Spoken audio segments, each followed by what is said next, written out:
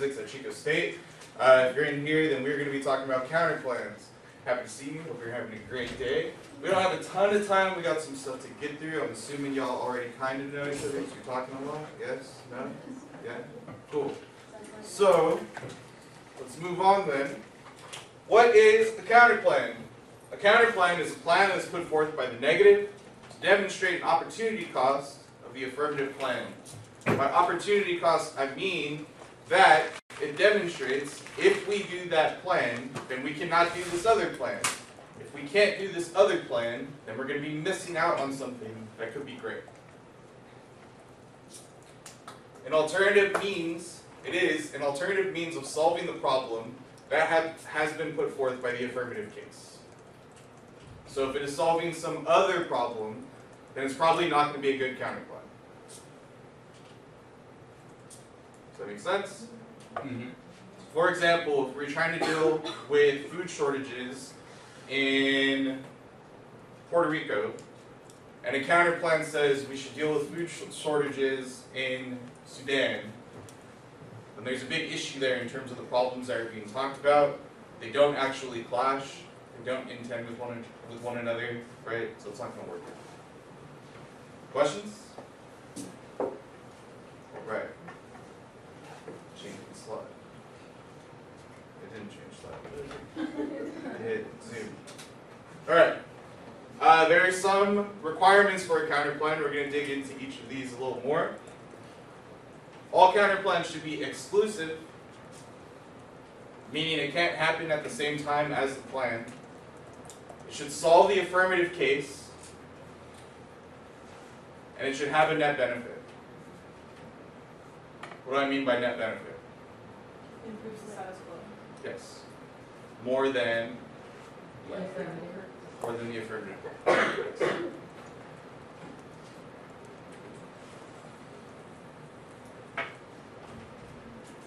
So by exclusive, I mean the counterplan should not be possible in a world where the affirmative plan happens. Remember, I said that you want it to be an opportunity cost. So if I say, for example, we have 45 minutes to get food. In our vicinity, there is a McDonald's, Carl's Jr., something else, and something else. And I'm like, yo, we should go to McDonald's. And someone's like, all right, we shouldn't go to McDonald's, we should go to Carl's Jr. instead. Well, if we have 45 minutes, we could go to both McDonald's and Carl's Jr., correct? So it doesn't matter. Like, okay, cool, we can do that too. It's relevant. That's different from saying, actually, we should go sit down and eat somewhere instead, because the food will be better, we'll be happier with whatever it is we're eating. Right? At that point, it's an opportunity cost. So you can't do both. If the affirmative plan and the counterplan can coexist, then the counterplan does not represent an opportunity cost. There's no reason to prefer it. There's no reason to vote down the affirmative. Depending on your theory, coach, the theory that you think on your own, how you think things through, counterplans do not create a battle of advocacies. So by putting forth a counterplan, you are not then saying this is the advocacy that I'm defending and standing by. It's not something that you have to stick to for the entire paper. Yes. So the counterplan can't be topical and shouldn't be topical in any way, like to the resolution? It depends on who you ask. The theory that I used initially, that I first learned when I was competing, was that it should not be topical, right? And there's a lot of ways that you can do that while still solving the same affirmative. For example, a lot of our resolutions for Farley will say the United States federal government should, right? So if you're using an agency that is not the United States federal government, then you can fix the same problem while still not being topical. Does that make sense? Unless both the U.S. government and some other government can do it at the same time, right? And then it could be that, or it could be an organization that's not the U.S. federal government, right? Yeah. It could be the United Nations, it could be the World Food Thing. That's a thing? Right. Yes. So would a counterplan essentially mean improving the set improvement that the app gives out? Or would it be like here's a better alternative, don't go for the app, go for what we're proposing, because it's better? Kind of.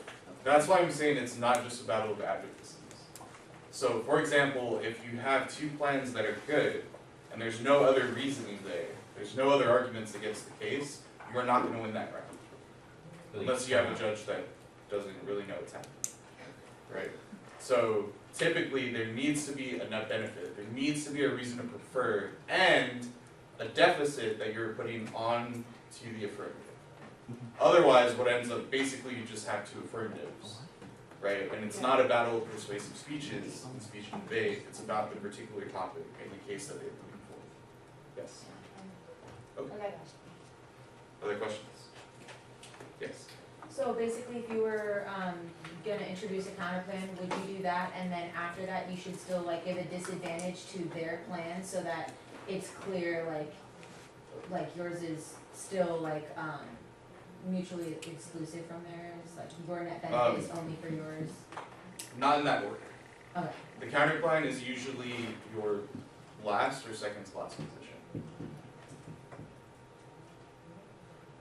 What should go first? Decide. Before that, if you have it. Yeah. Procedurals. Yeah. The topicality would be the procedure. Why? It's number one voter. Okay. Well, why is it a number one voter? It's the rules of the game. Yeah. It's the rules of the game, which makes it an all or nothing. It's a meta argument, right? It's an argument about the way the debate is happening, as opposed to being about the debate itself. Yeah. Other questions? Okay. It needs to solve the affirmative case. So usually we agree on harms, right? If there's a case that is talking about gun violence, for example, it's probably not a smart strategy to argue that gun violence isn't a problem in the United States. You're probably going to agree with that. So if your counterplan then doesn't fix or address those harms, that means it's probably not exclusive. Or it's not fixing the issue that's being put forth, so why do it, right? Maybe it's a great idea and it's fantastic, but it has nothing to do with the topic of the debate, with the problem that we're addressing today. So great conversation for another time. But right now I think we should fix gun violence. Make sense? The AF has parametricized, meaning however it is that you may have interpreted the topic, right?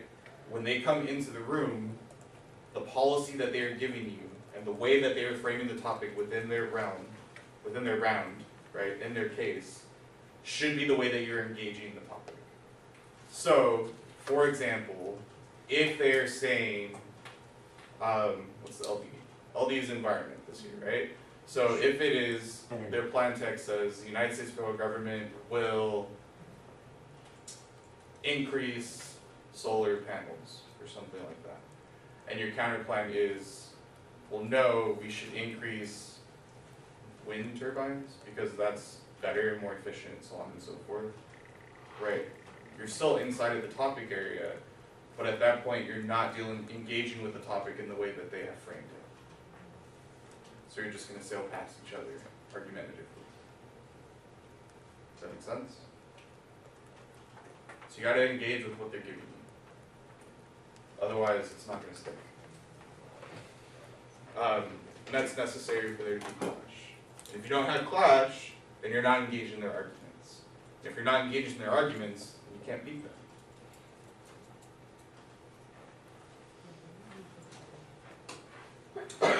You have to have a net benefit.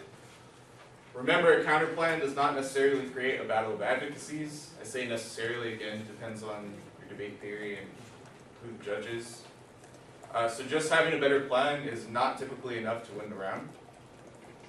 You need other offense in the round. Something else has to be happening.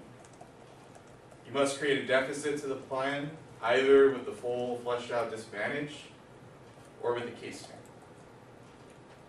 Are we good on what case turns are? No? Somewhat?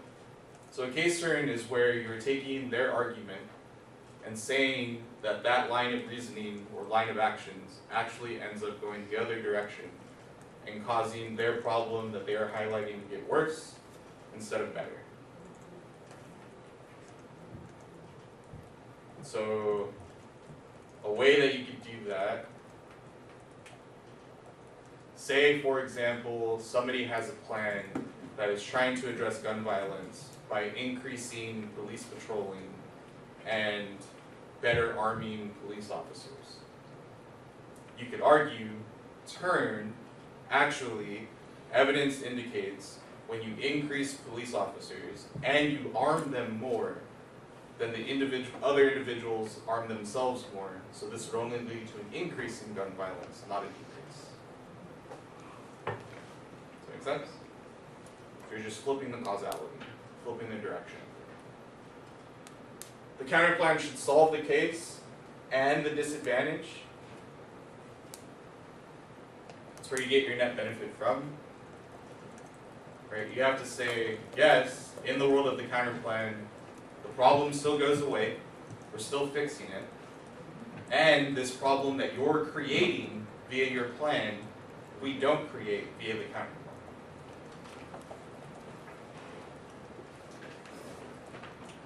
You should also have an advantage for the counterplan and arguments for exclusivity, which is why I said it's usually the second to last position.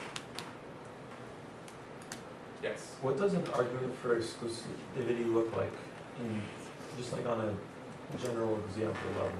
Just Yeah, like, so say for example, the plan is to increase border patrol. And the counterplan is to establish a policy of open borders. The counterplan and the plan are exclusive because you can't increase patrol for something that no longer exists. Gotcha. Right? So you make that, yeah. You make that kind Right. And that's what you're pointing at. That there's something either in terms of policy, in terms of logic, in terms of like rationale, that makes the two ideas incompatible. They can't happen at the same time. Other questions? Okay.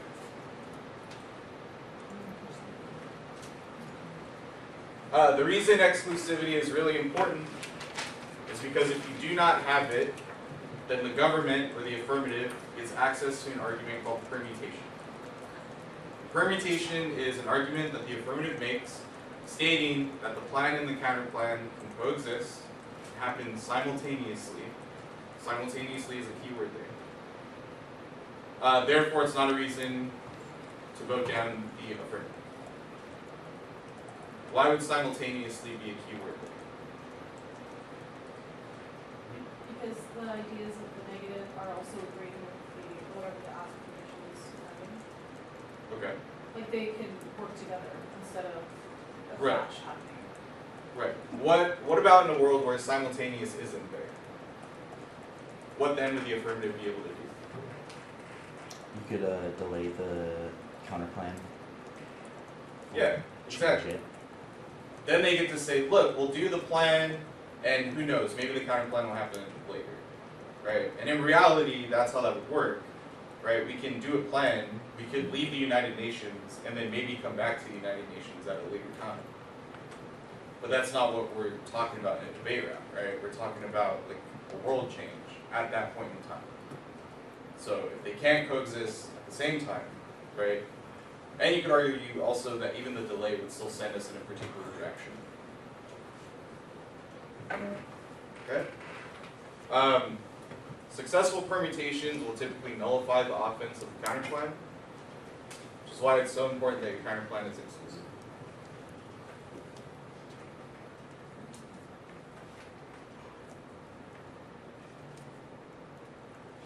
So basically, if the counterplan gets permed, all of the arguments on the counterplan itself will just go away. Right? And when you're on the affirmative, permutation should be coming out of your mouth every time that you're in a counterplan debate. Every time. And then you have to think of a perm text, right, which can be different things, but it doesn't matter, you put them there to make sure that you have them to fall back on.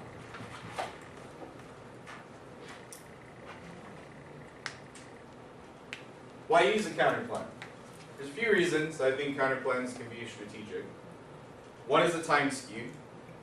Usually allows you to agree with the majority of the affirmative case, right? If you're fixing the same problems, you're not going to say those problems aren't there. And time that you're not spending arguing the case itself allows you to spend more time fleshing out procedurals, disadvantages, counterplan arguments, basically anything else that you're going for. The second reason is that counterplans are flashy, right? It's an entirely different kind of argumentation that you're putting into the round, where you're not just arguing against them, but instead making advocacy-sounding arguments, so they become distracting. You can put a counterplan text out there fairly quickly, and you can piece together an advantage for it fairly quickly. It doesn't take a ton of time. It changes the dynamic of the debate round. It forces the affirmative to think like a negative, at least for a second, or at least about that one position. And it pulls away from a peppering of case arguments. Right? So the counterplan should never be the only thing you have in the round. But you can lose your counterplan and be like, okay, now let's go to the case argument that I made on the first advantage. Here's where we're going to win. Does that make sense?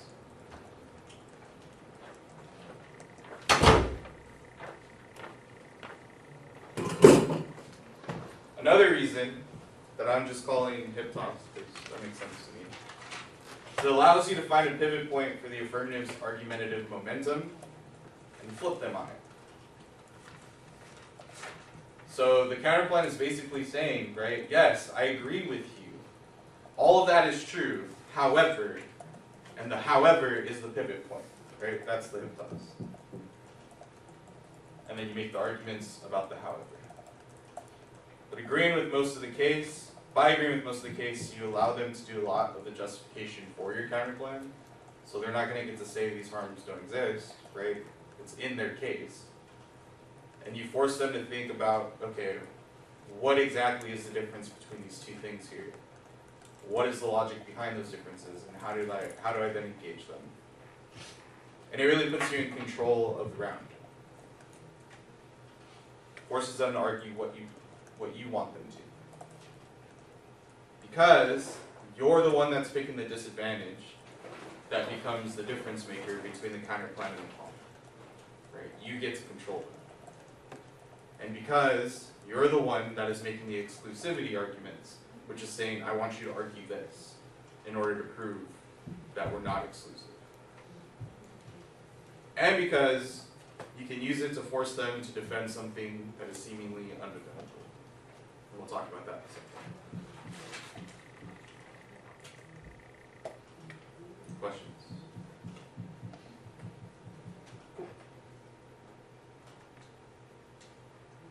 So on the last point, consider an affirmative that is built around the policy of banning the death penalty. What might some of the support for that plan be? So as the affirmative, how would you build up why we should ban the death penalty? What would your harms be? Ken? Wrongful convictions. Okay, wrongful convictions. Immoral? It keeps people in the prison system like for way too long. Okay. Our tax money goes into them rather than people who are listening. Okay. If it fails, it would just be cool. Okay. Inhumane. What else? Go slightly more critical for a second. Who gets the death penalty the most often? People of color. Right, and that's the strongest argument for the death penalty, right? Wrongful convictions, and although we like to think of the justice system as fair and balanced, typically there are harsher sentences for people of color, right? So meaning, even with the same crime, you're still going to be killing more people of color than anybody else. Make sense? So it's something that's pretty difficult to defend, right? But how can you use that momentum to build a counterplan? Where's the momentum going, right? Violations of human rights, prejudice, people that need to be protected, because the law is biased. How can you flip that? You can increase rehabilitative efforts. Or like something along the lines of like rehabilitative policy or something like that. Okay. What's wrong with that idea though? It could That's be fine. permed. Yes. It can be permed. Yeah, it doesn't contend. Does this make any exception? No, right? There's no, it's just a ban. So then what do you get to pull out?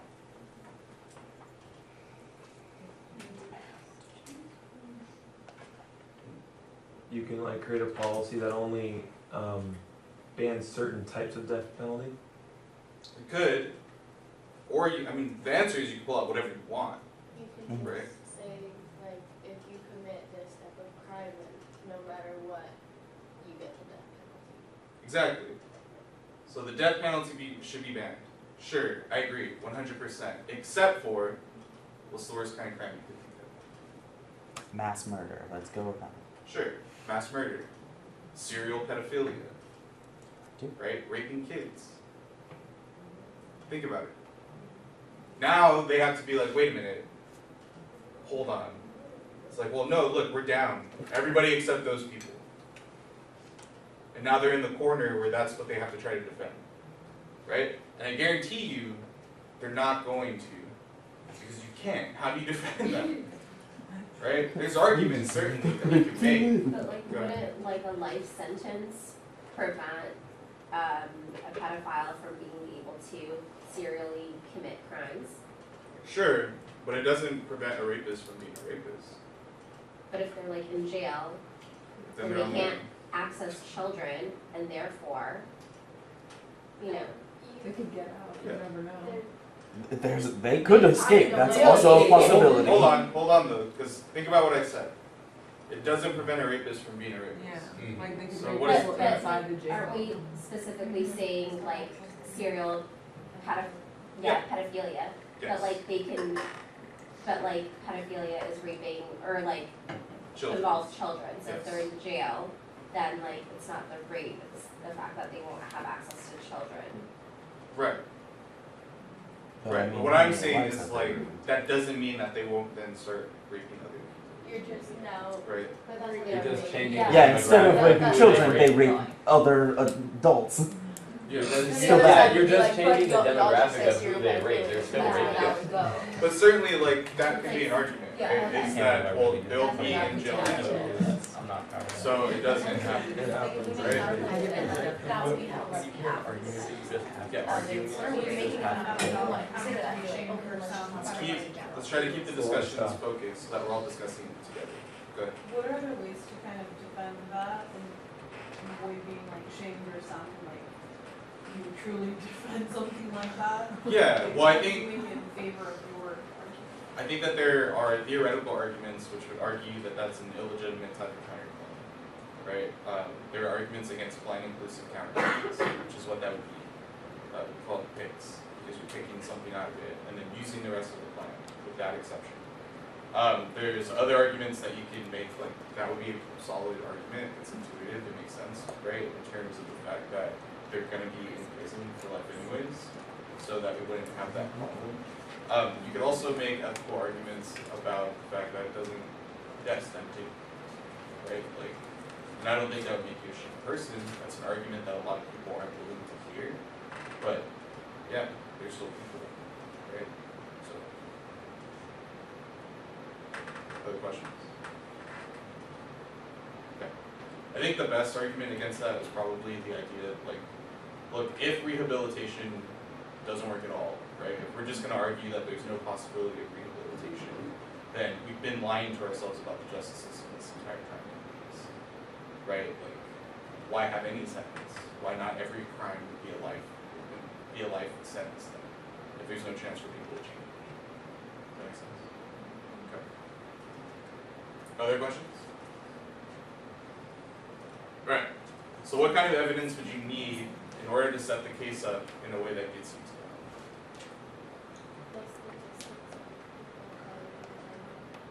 I'm sorry? the statistics of people probably the most death penalty. Okay. Not for the affirmative though, for the counter.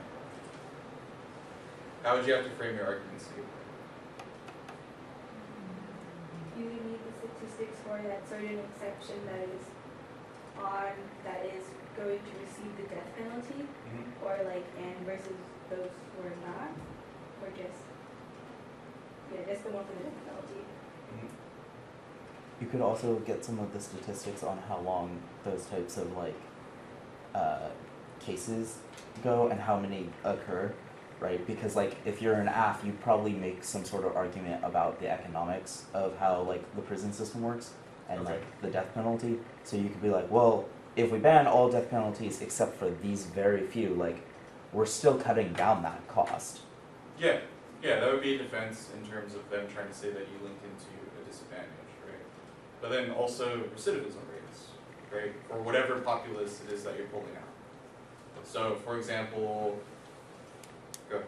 I was just gonna say something else, but if you wanna finish that first, like another one. Go ahead. I would say like doing anything all or nothing is never like the best idea. As like if like how to set yourself up for that place is like saying that all or nothing is like the only option here with the death penalty or not death penalty. It's just like a bad scenario to be in. And it's always good to like find that middle ground and compromise in between, and that's where your net ground really is. Okay. Yeah, that wouldn't really help you for the counterplan in this instance, though, right? Because then the compromise in this instance, it would be an all or nothing for a particular group of people, right? And then the other argument would be that the death penalty is never all or nothing, that there's always a common ground or a middle ground built into the system, in that not everybody gets that sentence. Does that make sense? Yeah. I'm not sure if this was exactly what you were asking, but when you're making the counterplan argument, one could say that if the AF is arguing that we want to ban the death penalty so that we can focus on rehabilitation of these people, you could say, okay, well, these exceptions are hindering rehabilitation because we were talking about like serial pedophiles and how they can still rape, right? And if they're going around doing this behavior, that would definitely hinder rehabilitation for people who are actually going through that process, that have lower crimes, so to say. So that might be an argument you could make in your counterplan. Yeah, and that would be the statistics that you would need, right? Yeah. Is these individuals, when they leave the system, end up back in the system for the same crime at X percentage. Just doing counting. Huh? Just counting. Oh, okay. End up back in the system at this percentage, right? After they leave a second time, they end up back in the system at this percentage. Meaning, no matter how much time they spend in prison, this problem is never being fixed, right? Therefore, capital punishment. Obviously, the other answer to that, which doesn't help us in the counterplan, but I think is just important to understand, is that there's probably something wrong with the prison system. Yes. Yes. Yeah. Other questions? Okay. So consider a plan that uses ICE to combat human trafficking. How might you attack this plan? You could probably make the argument that ICE is racist. Okay. Yeah. How many people have been lost in ICE captivity?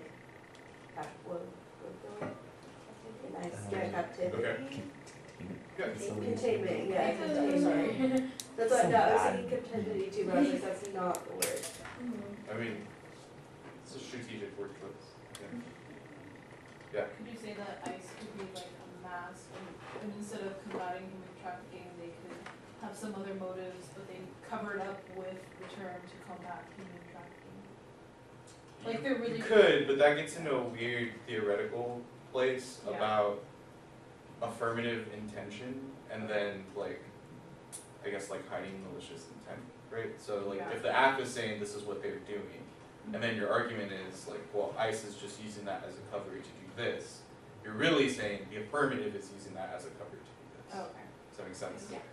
Yeah. Could you say there's a better agent instead of ICE? Yeah. Exactly. Right? And you think about the harms for human trafficking, what is the affirmative probably going to be saying? Human dignity, stuff like that. Right. Modern slavery, human dignity. It's usually the most vulnerable people that end up being human trafficked. They're usually force-fed drugs, right? Kept in a limited state of consciousness, abused, so on and so forth, right? There's definitely going to be a pathos heavy, like this is absolutely horrible and we have to fix it. So that's the momentum, right? That's the direction they're going. So then how do you pivot and flip that? I definitely think the other agent idea is a good one, and then kind of building off of the fact that like, how can you trust ICE if they're constantly committing human rights violations anyways? Right.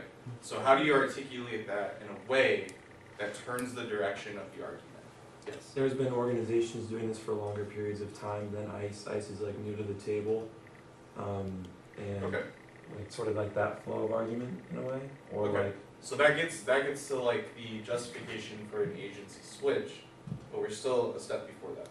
I'm sorry, I'm kind of just in like kind of different place. I was like this idea of like, you know, another agent doing the action, but how would you be able to do that kind of counterplan and gain a sense of exclusivity? Like, why can't it be that agent and like another agent and ICE? That's where the disadvantage comes from. Okay. Yeah, so that's why I'm trying to get at right now, right? Like, how do we take this story and then use the agent specifically to flip that? So certainly that they have problems, right? But then the way to articulate that term in a way that makes sense and that also taps into the same pathos is like, look, go ahead. it can't be ICE because people who are being humanly trafficked don't trust ICE and they won't like or something like that. So that would be a solvency argument, Still. right? Absolutely. Wouldn't And that the- solvency argument makes sense. Here and then. I don't know if it'll be a disad, but there could be evidence from NEG saying that ICE, instead of combating human trafficking, have actually not enabled human trafficking, but there has still been kind of human trafficking going under the rug through ICE and via ICE. Not saying that they're supporting it and they're like enabling human trafficking to happen, but it's just, it still happens and it's not combating it. Okay. It's not completely helping the situation. Okay. Yeah. So solvency. Yes. Would the detention centers not be the pathos argument, right? Yeah. Is the like constant horrendous abuse of people in these detention centers facilitated through ICE as an organization, but also ICE agents as people. Like they know that ICE agents are beating people in these detention centers. Yes. So they're committing horrible like human rights violation, and then they're gonna come in and say, "We've come to stop you from committing human rights violations." Right. Like nobody's gonna buy that for a second. Exactly. Yes. I think I'm still confused on how this would be exclusive with, if we were doing a counterplan of using another agency to combat human trafficking, like going back to the, like Burger King or McDonald's thing, like why can't Burger King and McDonald's both do this, you know what I'm saying? Like, why can't ICE and another agent both do this, even if we have disadvantages? Like, why, how is it exclusive? Right. So that's where you're building off of. Like, well, first you would have to differentiate it in terms of the agency, because ICE is the only like arm that the U.S. federal government would have to actually go out and enforce this, right? Like it's built into the name. So what you would have to do once you get to the agency section of it is actually change that to state and local authorities that are more familiar with like the community, so on and so forth, that would be able to go out and do this, right? And those authorities don't actually have detention centers. So that's where the exclusivity would come from. And the net benefit is going to be built into what you were just talking about in the back, right? Right. But then you need to double down on that. Okay. So the double down goes, look, you have this whole story about everything that is happening in terms of human trafficking and all the atrocities. Then you want to step in, remove people from that situation, and throw them into an equally bad situation. Or almost as bad, right? Like sure, you're not force feeding them drugs at this point, but there's been like high reporting of sexual assault, the living conditions are horrendous, there are abuses that are happening, right? Like all these things are still happening, and then, given the current administration, probably deportation. And then they end up back into the human trafficking system probably. Right. So first you double what's happening in terms of trauma, right, and negative experience. Then you push them away as if they're not your problem, right? And then, absolutely, you leave them open to end up back in the same situation. So, turn, you're not, or at least no solvency, right? At least you're not fixing the problem. Second, for the individuals that you're trying to help, you're making the situation equally as bad, possibly worse, because you show them a light and then immediately snuff it out. And then you leave them equally vulnerable to the same issue, right? Therefore, counter your plan. Rather than the United States federal government combating human trafficking, we should use state and local agencies, and there's a specific name that I looked up that I can't remember now, in order to combat human trafficking, right? The advantage to that would be there's no detention centers. They're not required, they're not required to deport people, right? Nor are they directly underneath the arm of the administration that's telling people to deport people, right? So you get them out without re-entrenching them into the same system. Make sense? And they're exclusive because, well, I mean, I guess the exclusivity argument is still like sort of a kicker there, because you could still argue both agencies can just do the same thing because redundancy happens in the government. So you would just buckle down on the disadvantage, right? On the solvency arguments and the disadvantage. And then, even if you lose the exclusivity argument, you still have the case turning the disadvantage same time. Does that make sense? Okay. I think that's all I have. Yeah. So, questions? It can be about anything. It doesn't have to be about Counterplans. Could we get access to the slide? I could